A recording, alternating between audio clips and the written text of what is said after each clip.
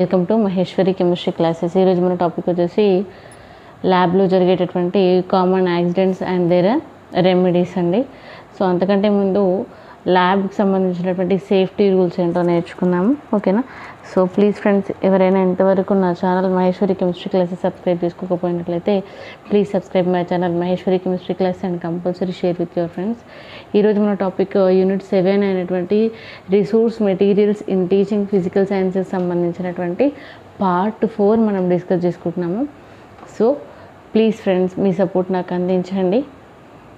మీ support బట్టి నేను తొందరగా క్లాసెస్ చేయడానికి నాకు మంచి మోటివేషన్ లభిస్తుంది, ఓకే. సో నేను మధ్యలో ఎక్కడ కూడా డిస్టర్బ్ చేయను. లైక్ చేయండి, షేర్ చేయండి, సబ్స్క్రైబ్ చేయండి అని. సో అందుకే నేను ముందే అడిగేస్తున్నాను, please subscribe my channel Maheshwari chemistry classes. So listen carefully. Common accidents and there remedies, okay. ఇక్కడ మెయిన్గా ల్యాబ్లో జరిగేటటువంటి కామన్ యాక్సిడెంట్స్ అనేవి 4 టైప్స్ ఉంటాయి. 1 is burn, second one is cut, third one is eye accident, fourth one is poison, ఓకేనా. So ఇవండి common accidents. మరి ఇవి జరగకుండా ఫస్టే మనకు కొన్ని ల్యాబ్ సేఫ్టీ రూల్స్ ఇస్తారు, అవి ఏంటో చూద్దాము. First one, wear apron and goggles. Second one, wear comfort dress, nothing but not lose, okay. So నార్మల్గా ఉండాలి. Never taste any chemical. Fourth one, footwear use చేయాలి. Fifth one, don't leave light burner.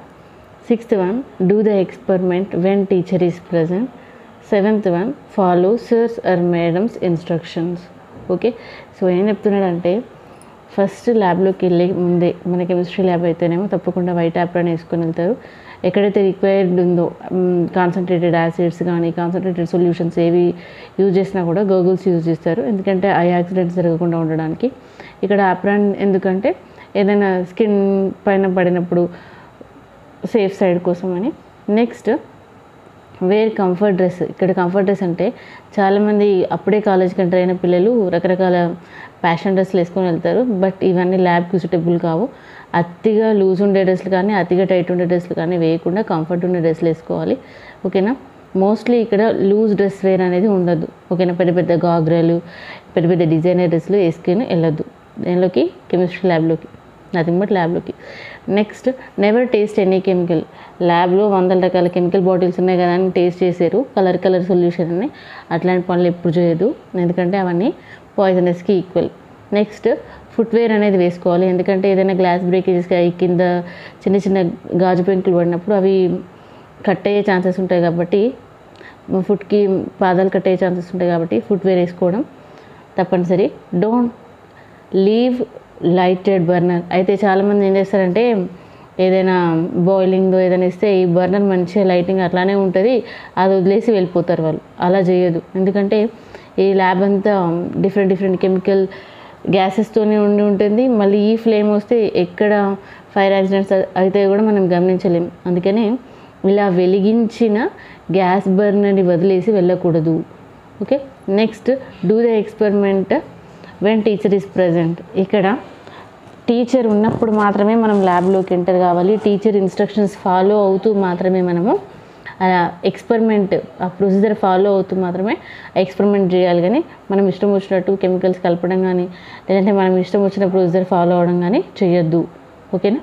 So these are the safety rules. మరి ఈ safety rules follow కాకపోతే ఎట్లాంటి accidents ఉంటాయి అనేది ఇప్పుడు మనం డిస్కస్ చేసుకుందాం. ఒకటి, బర్నింగ్కి సంబంధించి, అంటే ఏదైనా కెమికల్ మీద పడి కానీ కాన్సన్ట్రేటెడ్ సొల్యూషన్స్ కానీ ఏదైనా లైటెడ్ వల్ల కానీ ఏదైనా మంటలు కాలడం అనేది జరగవచ్చు, అది బర్నింగ్. కట్టింగ్ అంటే బ్రేకబుల్ మెటీరియల్స్ ఉంటాయి కదా, గాజు వల్ల ఏమైనా కట్ అవ్వడం. Next, I accidents. ఈ ఫ్యూమ్స్, కాన్సన్ట్రేటెడ్ ఫ్యూమ్స్ కానీ ఏదైనా కెమికల్స్ కానీ అన్ఎక్స్పెక్టెడ్ ఐలో పడితే అవి ఐ యాక్సిడెంట్ అనమాట. అవి జరగకుండా ఉండాలన్నా ఈ సేఫ్టీ రూల్స్ ఫాలో అవ్వాలి. పాయిజన్. అయితే ఈ ఆల్ సొల్యూషన్స్ అనేవి ఈక్వల్ టు పాయిజన్ అండి. వెయిట్ని కూడా నోట్లోకి తీసుకురాదు, ఓకే. సో ఇప్పుడు చూడండి, ఫస్ట్ కామన్ యాక్సిడెంట్ ఏంటంటే పాయిజన్ అండి. దీనిలో ఫస్ట్ వన్ సైడ్ ఏంటంటే యాసిడ్ అండి. ఏదైనా యాసిడ్ సొల్యూషన్ కనుక తీసుకున్నట్లయితే అన్ఎక్స్పెక్టెడ్గా మనం పిప్ట్ అవుట్ చేసినప్పుడు కానీ అన్ఎక్స్పెక్టెడ్గా నోట్లోకి ఎంటర్ అయితే అప్పుడు ఏం చేయాలంటే dilute by drinking water are milk of magnesia. ఓకేనా, milk of magnesia nothing but magnesium hydroxide. అన్ఎక్స్పెక్టెడ్గా యాసిడ్ సొల్యూషన్ కానీ 1 or 2 డ్రాప్స్ మౌత్లోకి ఎంటర్ అయినప్పుడు అప్పుడు ఇమ్మీడియట్గా ఇవ్వాల్సినటువంటి రెమెడీ ఏంటంటే డైల్యూట్ బై డ్రింకింగ్ వాటర్, అంటే చాలా డ్రింకింగ్ వాటర్ తాగించాలి. దాంతోపాటు ఏం చేయాలంటే మిల్క్ ఆఫ్ మెగ్నీషియాని ఇవ్వాలి. నెక్స్ట్ కాస్టిక్ ఆల్కలైడ్స్ కనుక తీసుకున్నట్లయితే, ఓకేనా, అన్ఎక్స్పెక్టెడ్గా మౌత్లోకి ఎంటర్ అయినట్లయితే dilute by drinking water are lemon juice, దీన్ని కూడా డైల్యూట్ చేయాలి. ఐ మీన్ ఎక్కువ వాటర్ తీసుకోవాలి. నెక్స్ట్ లెమన్ జ్యూస్ తీసుకోవాలి. ఓకే, నెక్స్ట్ మెర్క్యూరీ కాంపౌండ్స్, ఇవి హైలీ పాయిజనస్ కాబట్టి ఇమీడియట్లీ గివ్ అన్ ఎమెటిక్, తప్పకుండా బయటకు ఉమ్మేయాలి, లేకపోతే ఇంకా అంతే సంగతులు. ఓకే, ఐ మీన్ డేంజరస్, ప్రాణాంతకం అనమాట. అన్ఎక్స్పెక్టెడ్గా 1 డ్రాప్ కూడా పోనీయవద్దు. If in case 1 or 2 drops పోతే మాత్రమే ఇవి రెమెడీస్. ఇవి డైరెక్ట్గా ఇవి ట్రీట్మెంట్స్ కావండి, జస్ట్ ఫస్ట్ ఎయిడ్ లాగా రెమెడీస్ అంతే. ఓకే, మెర్క్యూరీ కాంపౌండ్స్ కనుక 1 or 2 డ్రాప్స్ మౌత్లోకి ఎంటర్ అయితే ఇమ్మీడియట్గా దాన్ని ఉమ్మేసేయాలన్నమాట. ఓకేనా, ఎమెటిక్ వామిటింగ్ చేయించాలి. At the same time zinc sulphate ఇవ్వచ్చు. నెక్స్ట్ ఇన్హాలేషన్ ఆఫ్ గ్యాసెస్, అయితే కొన్ని ఎక్స్పెరిమెంట్ చేసినప్పుడు కొన్ని గ్యాసెస్ రిలీజ్ అవుతాయి కదా, అప్పుడు వాటిని కనుక పీల్చినట్లయితే, ఇన్హాలేషన్ అంటే లోపలికి పీల్చడం. ఓకేనా, సో అప్పుడు సల్ఫర్ డైఆక్సైడ్, నైట్రోజన్ డైఆక్సైడ్ కనుక పీల్చినట్లయితే remove the victim to the open air, loose in the clothes, తప్పకుండా వాళ్ళని ఓపెన్ ఎయిర్ ప్లేస్లోకి తీసుకెళ్ళి మంచిగా శ్వాస ఆడేటట్టు చేయాలి. ఓకేనా, next give dilute vapour of ammonia are gargle with the sodium bicarbonate. ఓకేనా, డైల్యూట్ వేపర్స్, అమోనియా వేపర్స్ని ఇవ్వాలి, అంటే ఆ పొగ వాసన చూసేటట్టు చూడాలి. అట్ ద సేమ్ టైం ఏం చేయాలి, సోడియం బైకార్బోనేట్ని గార్గిల్ చేయిస్తూ, అంటే గడగడా అని అనిపించి ఉమ్మిపియాలన్నమాట. ఓకేనా, ఇవి దేనికి సంబంధించి సల్ఫర్ డైఆక్సైడ్, నైట్రోజన్ డైఆక్సైడ్ కనుక పీల్చినప్పుడు ఇవి treatments, not treatment, first aid remedies. Okay, next బర్నింగ్కి by dry heat are అయితే యూజ్ బర్నాల్ ఆర్ సరసన్ ఆయిల్. ఏదైనా కాలినప్పుడు, డ్రై హీట్ అంటే డైరెక్ట్ వేడిది మంటలు తగిలినప్పుడు అప్పుడు ఏం చేయాలంటే బర్నాల్ కానీ సరసన్ ఆయిల్ కానీ పూయాలన్నమాట. ఓకే, నెక్స్ట్ యాసిడ్ బర్న్, ఒకవేళ యాసిడ్ కనుక పడితే కాన్సన్ట్రేటెడ్ సల్ఫ్యూరిక్ యాసిడ్ కానీ కాన్సన్ట్రేటెడ్ హైడ్రోక్లోరిక్ యాసిడ్ కానీ పడినప్పుడు కానీ అట్లాంటి కాన్సన్ట్రేటెడ్ యాసిడిక్ సొల్యూషన్స్ వల్ల బర్న్ అయితే వాటిని బర్నాల్ సరసన్ ఆయిల్ కాకుండా వాటిని ఫస్ట్ వాష్ చేయాలి. Wash it with water. యాసిడ్వి మాత్రమే వాష్ చేయాలండి, డ్రై హీట్వి వాష్ చేయొద్దు, గుర్తుపెట్టుకోండి. యాసిడ్ బర్న్స్ని వాష్ చేయాలి వాటర్తో. తర్వాత లేదు అంటే కొన్ని సందర్భాల్లో సోడియం బైకార్బోనేట్తో కూడా వాష్ చేయొచ్చు. ఫైనల్గా మనము టానిక్ యాసిడ్తోని వాష్ చేయాలి. ఓకేనా, వాటర్ లేదా సోడియం బైకార్బోనేట్తో వాష్ చేయాలి, ఫైనల్గా టానిక్ యాసిడ్తోని వాష్ చేయాలి. ఓకేనా, so this is for acid burn remedy. Next alkali burn remedy, wash with 1% of acetic acid. ఒకవేళ ఆల్కలైన్ సొల్యూషన్ కనుక మీద పడి కాలినట్లయితే అప్పుడు ఏం చేయాలంటే వాళ్ళకి వెంటనే 1% ఎసిటిక్ యాసిడ్తోనే కడగాలి, లేదంటే లైమ్ వాటర్తోనే కడగాలి. ఓకేనా, next phosphorus burn, treat with silver nitrate.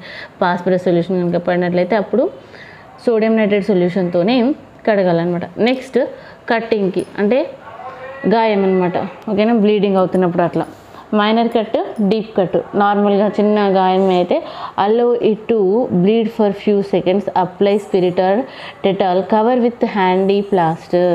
చిన్న గాయమే అయినట్లయితే అప్పుడు ఏం చేయాలి, అలో it to bleed for few seconds, అంటే కొంచెం బ్లడ్ పోయేదాకా కడిగేసేయాలన్నమాట. ఓకేనా, దానికి ఏం చేయాలి, స్పిరిట్ కానీ డెటాల్ కానీ రుద్ది హ్యాండ్ ప్లాస్టర్, చిన్న ప్లాస్టర్స్ దొరుకుతాయి కదా గాయం పైన వేసేది, ఆ ప్లాస్టర్తోనే కవర్ చేయాలంట. ఇక్కడ మరి బ్లడ్ కారే కొంత బ్లడ్ బయట కొనియడం ఎందుకు అంటే, ఏవైనా చిన్న గాజు పెంకులు కనుక ఉంటే ఆ బ్లడ్తో బయటకు వెళ్ళిపోతాయని అల్లో it to bleed for few seconds అని ఇవ్వడం జరిగింది. ఓకేనా, సో అలా కొంత బ్లడ్ బయటకు వెళ్ళాక ఏం చేయాలి, స్పిరిట్ కానీ డెటాల్ కానీ రుద్ది ప్లాస్టర్ వేయాలన్నమాట. నెక్స్ట్ డీప్ కట్, మరి మేజర్ కట్, డీప్ కట్ అయితే ఏం చేయాలి, try to stop bleeding by apply pressure. దానిపైన గట్టిగా వత్తి పట్టి ఆ బ్లీడింగ్ని ఆపేలా చేయాలి. అట్ ద సేమ్ టైం దానిపైన ఏం చేయాలంటే ఫెర్రిక్ క్లోరైడ్ని అప్లై చేయాలి. Okay, so all these are the first aid techniques, not treatments. ఈ ఫస్ట్ ఎయిడ్ అయిపోయాక వెంటనే మళ్ళీ డాక్టర్ దగ్గరికి తీసుకెళ్ళాలి. Okay, next I accident. Acid in I are alkali in I, foreign particles in I. Acid in I అంటే అన్ఎక్స్పెక్టెడ్గా ఏదైనా acid drop లైట్గా పడినప్పుడు అప్పుడు wash with water and 1% sodium carbonate solution. Next alkali in I, alkali solution కనుక ఐలో పడినట్లయితే అప్పుడు wash with water and 1% of boric యాసిడ్తో కడగాలన్నమాట. Next foreign particles in I. Foreign particles అంటే తెలియని, అన్ఎక్స్పెక్టెడ్, సస్పెక్టెడ్ పార్టికల్ ఏదైనా పడితే remove the particle by means of soft cloth. ఆ పార్టికల్ని ఎలా remove చేయాలి? ఒక సాఫ్ట్ క్లాత్ కానీ కాటన్ కానీ యూజ్ చేసి తీసేయాలన్నమాట. So this is about common accidents and there remedies in lab.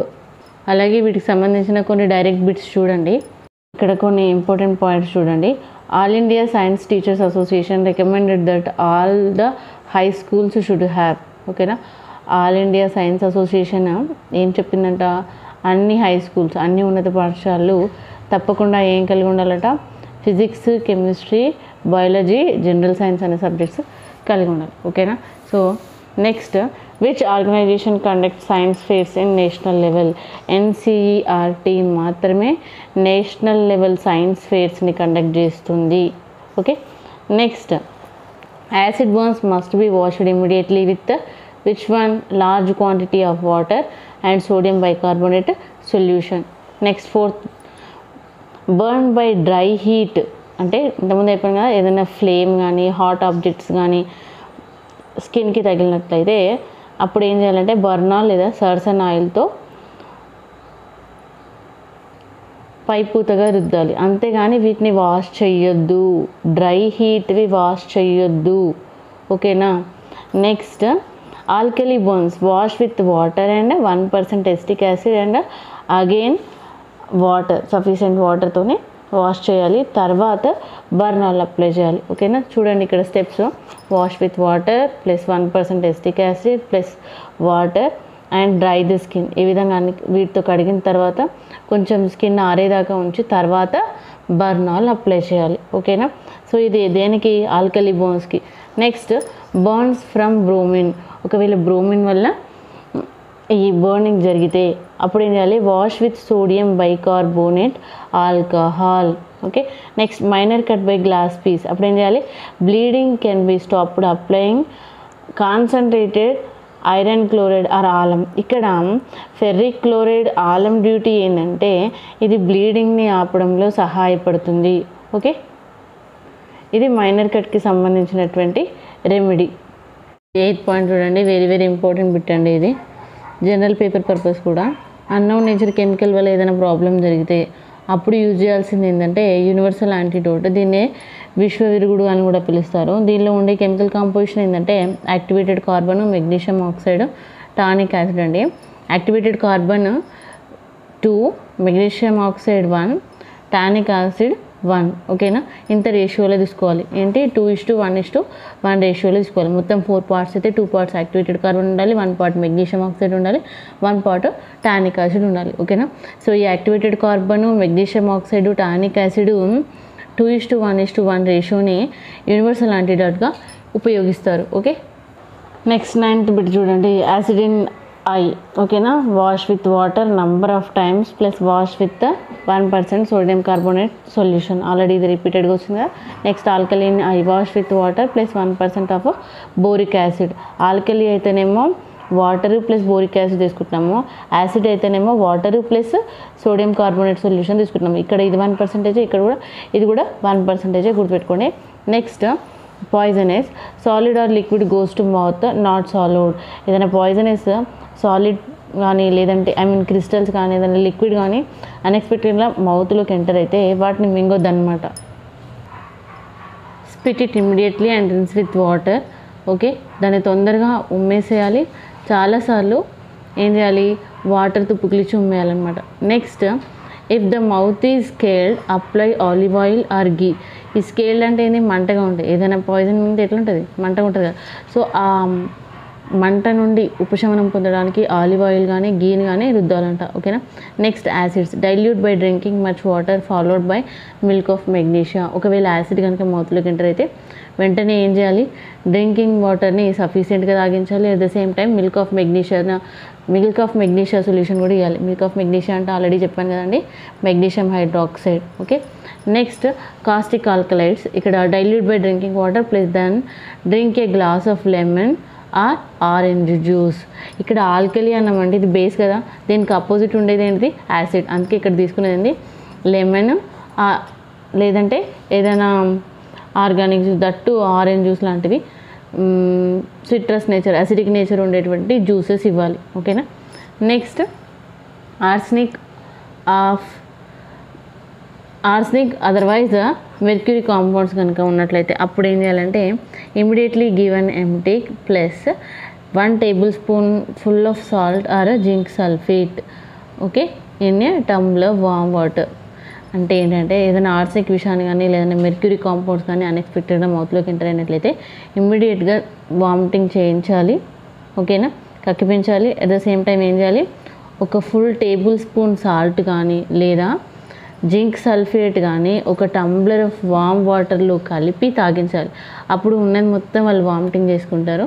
కొంతలో కొంత ఫస్ట్ ఎయిడ్ ట్రీట్మెంట్ జరుగుతుంది. ఇవన్నీ ఓన్లీ ఫస్ట్ ఎయిడ్ ట్రీట్మెంట్సే. ఇవి జరిగిన తర్వాత తప్పకుండా ఇమ్మీడియట్గా డాక్టర్ దగ్గరికి తీసుకెళ్లాల్సిందే. ఇవన్నీ ఫస్ట్ ఎయిడ్ టెక్నిక్స్ మాత్రమే. Okay, so this is about common accidents and remedies.